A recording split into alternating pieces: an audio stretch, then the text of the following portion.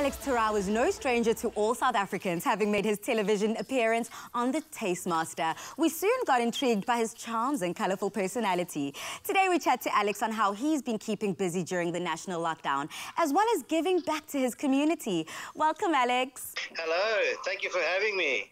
I'm so glad to finally meet you. I was glued to my television throughout the season of Tastemaster. But how have you been keeping busy post-Tastemaster and during the lockdown? So post-Tastemaster's been absolutely amazing. We were really busy as a business. But then obviously the lockdown came in and we had to shut down everything. So including my new acquired restaurant in a really buzzing area in Joburg, but unfortunately I haven't opened it yet. It's waiting. I can imagine that everyone is also waiting for you guys to open. But why not? Do you not do takeaways? Are you not seen as an essential service? So how have you then just been able to keep busy during the time? So during this time, you know, everyone's doing the takeaways and all of that. So I went one further and I didn't want to type of compete with other guys. So we opened an online grocery store and we essentially sell the restaurant quality goods to our customers. Otherwise, we've been doing a lot of maintenance, a lot of work around our restaurant, around our food trucks, around our catering equipment, trying to keep busy and trying to keep, obviously, our employees basically earning something at this stage, because it's been really, really difficult. Thank you for doing that, though, because as you keep employing people, you're feeding so many more families. And, you know, continuing on the vein of people just falling in love with you, South Africa fell in love with you, and your charisma and your flamboyant ways when you cook, when you debuted on The Tastemaster. And you also made it to one of the top 3 contestants. So what was the experience like for you, and what did you most valuably take from it? So from the Tastemaster experience, it was absolutely, it was a great show. It was a local show, which is even better.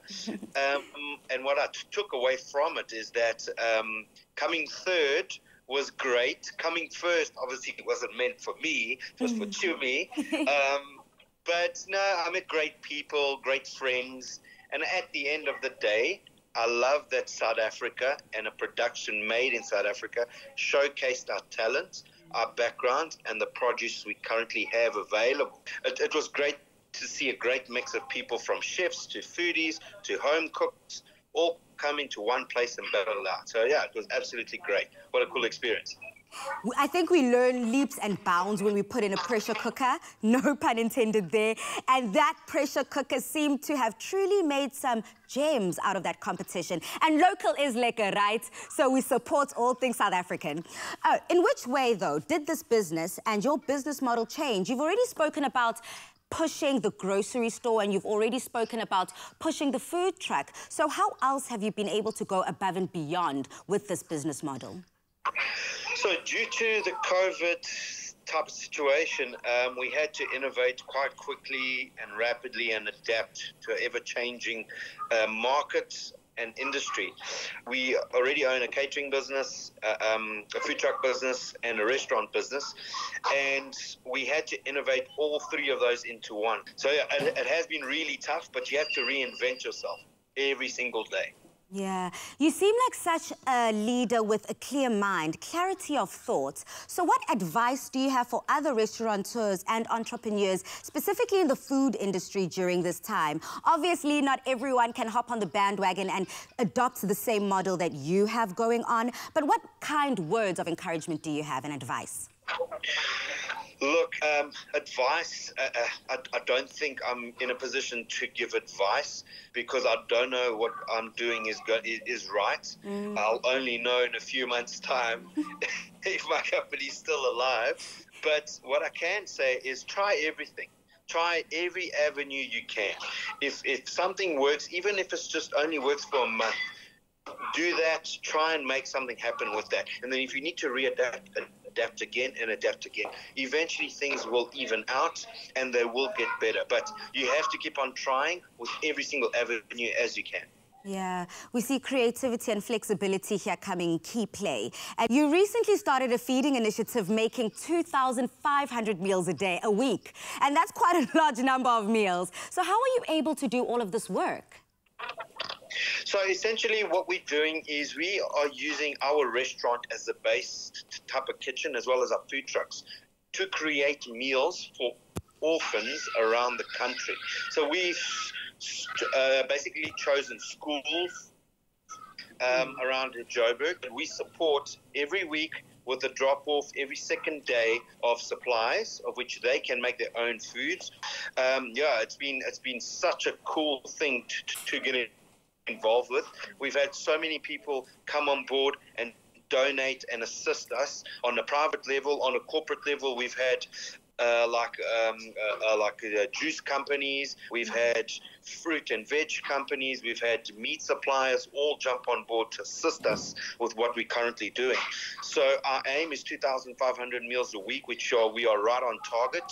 And Eat Out has also been absolutely amazing, which have assisted us with a fund to keep this going, so we can obviously employ our staff, pay our staff, buy the supplies that we need, and obviously take those supplies and feed the schools and kids. So yeah, it's been heartwarming, heartbreaking, emotional.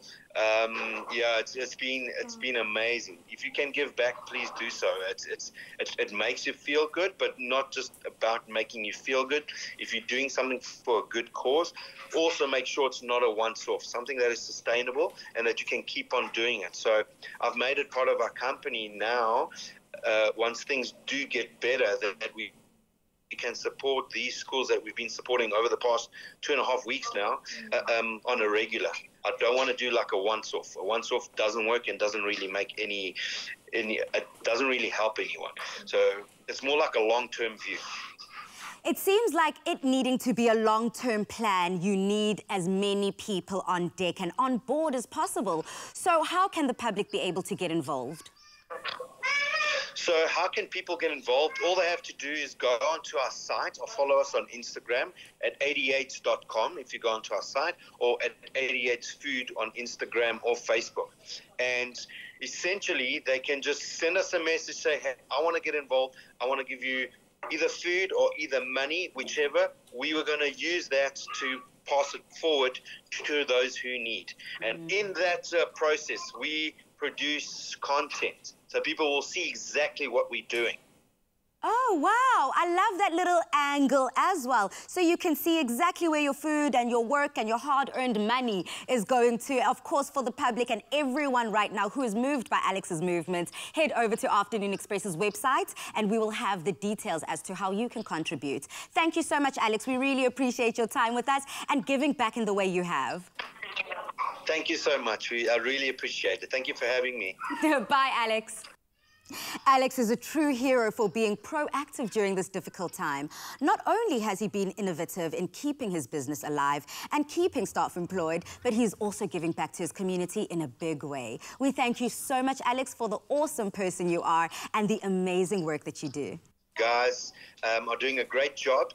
And yeah, again, thank you for having me. Thank you, Alex. Bye.